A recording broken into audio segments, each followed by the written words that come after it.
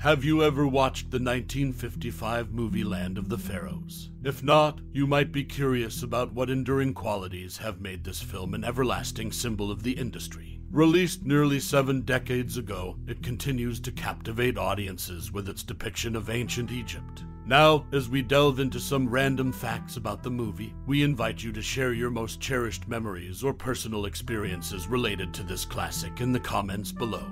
Your stories can add depth to the legacy of Land of the Pharaohs. Land of the Pharaohs is a 1955 historical epic film directed by Howard Hawks, set in ancient Egypt during the reign of Pharaoh Khufu. The movie follows Khufu's ambitious endeavor to build a colossal pyramid as his eternal tomb.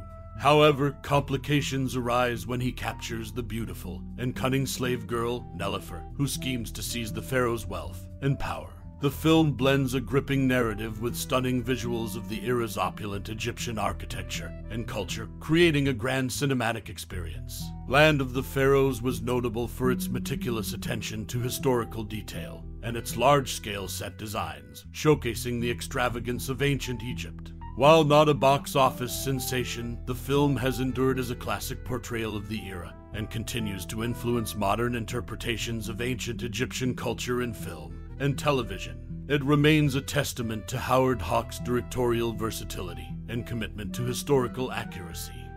The 1955 movie Land of the Pharaohs had an interesting musical secret. The lyrics of most of the choruses in the film, often thought to be ancient Egyptian, were actually gibberish. Composer Dmitri Tiomkin created these meaningless lyrics to evoke the period's sound and make it seem like ancient Egyptian. This musical choice added an authentic touch to the film's atmosphere. However, the movie wasn't all about music. It marked a significant point in the career of producer and director Howard Hawks. Land of the Pharaohs turned out to be his first commercial failure. This disappointment led Hawks to take a break from directing and travel through Europe for a few years. He eventually returned to the director's chair with Rio Bravo in 1959, making it the longest gap between 2 movies in his career. Interestingly, the movie faced a unique situation.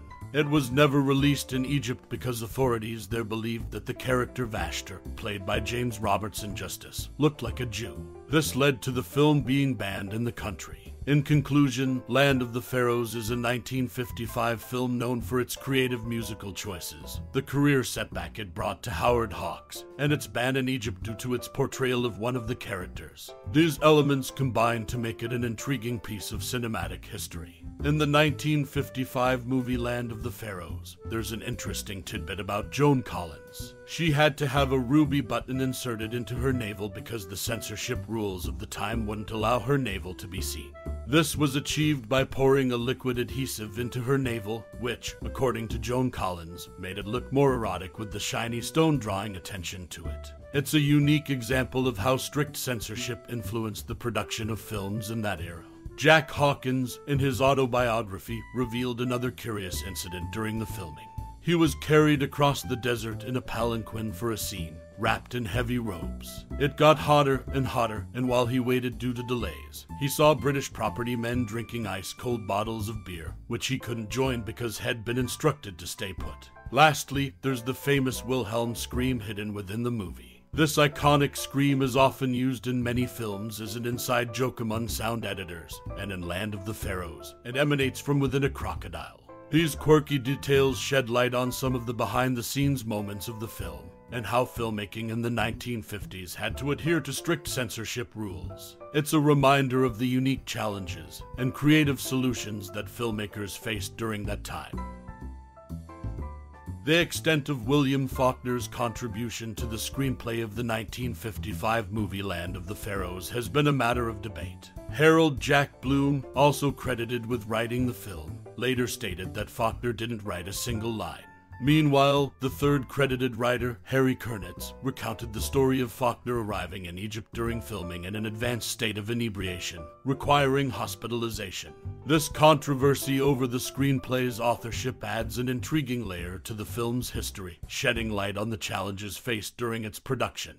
While Land of the Pharaohs is remembered for its epic portrayal of ancient Egypt, the behind-the-scenes drama involving the screenplay writers is a lesser-known aspect of its legacy. In retrospect, some involved in the movie, like Jack Hawkins in his 1973 autobiography, suggested that the film is best forgotten.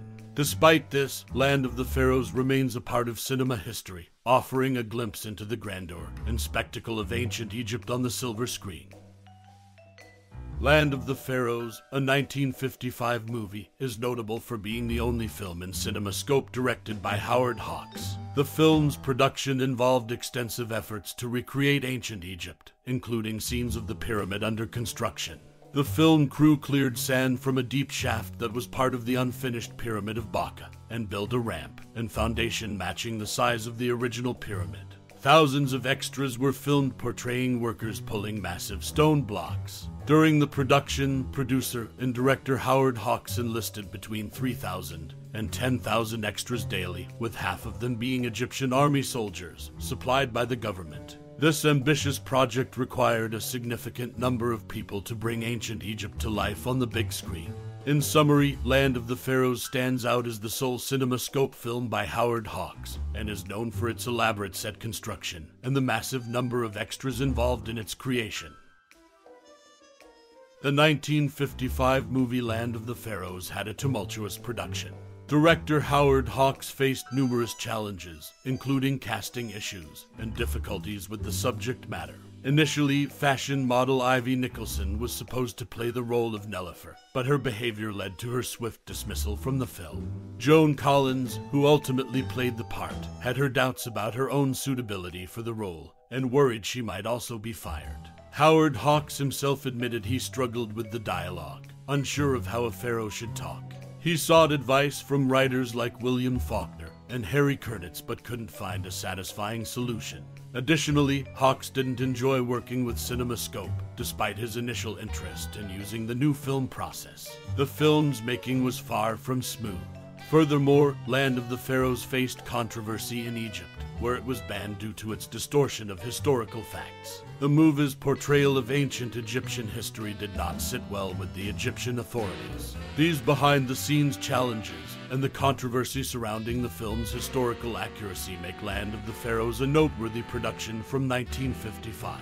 Joan Collins later reflected on her experiences, admitting that her weight gain during the Italian shoot led to criticism from the director, but it also pushed her to become more disciplined in her career. Howard Hawks, despite his difficulties, persevered with the film, showcasing the determination and dedication of the era's filmmakers. In the end, Land of the Pharaohs remains a unique entry in Howard Hawks' filmography, marked by its troubled production and historical inaccuracies that drew the ire of the Egyptian authorities. As we bid adieu to the timeless classic, Land of the Pharaohs, one can't help but be swept away by the grandeur and mystique of ancient Egypt, captured in all its glory on the silver screen. This cinematic masterpiece of 1955 invites us to journey back in time, to a world of pyramids and pharaohs, where power, passion, and ambition intertwined in an epic tale of love and betrayal. The film's intricate storytelling and meticulous attention to historical detail provide a backdrop for personal reflection. Have you ever contemplated your connection to this era, an epoch that shaped civilization as we know it? Did it ignite your fascination with history, or perhaps trigger memories of explorations in dusty libraries, or even a visit to the enigmatic Land of the Pharaohs itself? We encourage you to share your cherished moments and thoughts about Land of the Pharaohs and how it has woven itself into the tapestry of your cinematic experiences. Whether it's the unforgettable performances, the awe-inspiring sets, or the unforgettable soundtrack, your perspective is a valuable piece of the movie's enduring legacy. Your voice, your recollections, and your unique insights make the cinematic world richer and more vibrant. Thank you for joining us on this cinematic journey and for sharing your personal connection to Land of the Pharaohs. Your time and interest are truly appreciated. Warm regards.